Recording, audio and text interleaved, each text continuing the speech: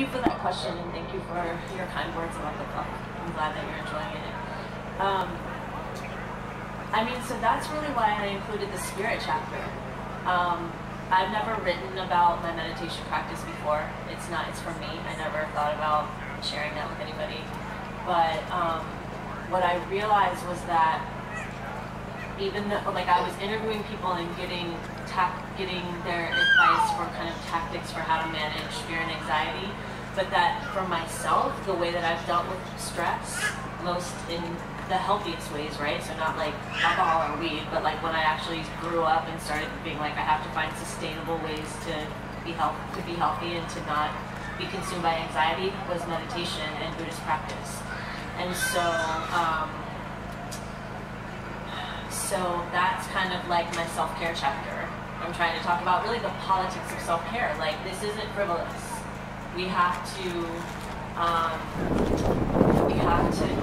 know how to cultivate equanimity, not certainly for ourselves, but when we're responsible for dealing with a young person. And like, I'm so interested to read your book because sounds like you write really honestly about the challenges of being with a young person all day. If you're at wit's end, I'm so thankful for the resources in my life. I see how terrible things happen to kids. You know, for people that are stretched thin, for people that don't have help, for people that are struggling with mental health crises or addiction, it's so easy to see how you quickly cross that line with a screaming child all day, or, you know. So that's one aspect, is kind of finding a kind of spiritual practice or something that can bring you ease so that you have the capacity to deal with a family. I think that that's really important.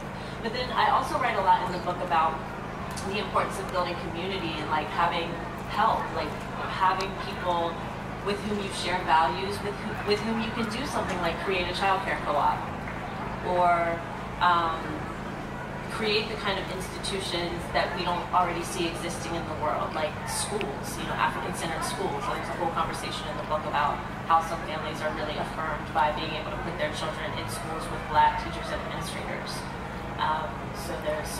Those would be a few things that I would say.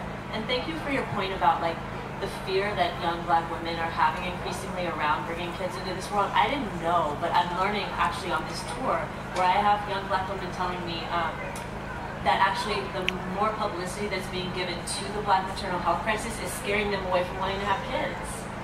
Because we're talking and writing and reporting on it more, people are saying like, I'm afraid I'm going to die in childbirth, I'm not sure I'm going to do this. So thank you for giving voice to that, because I'm not sure that many of us are aware of kind of the full range of impact that this new coverage is having.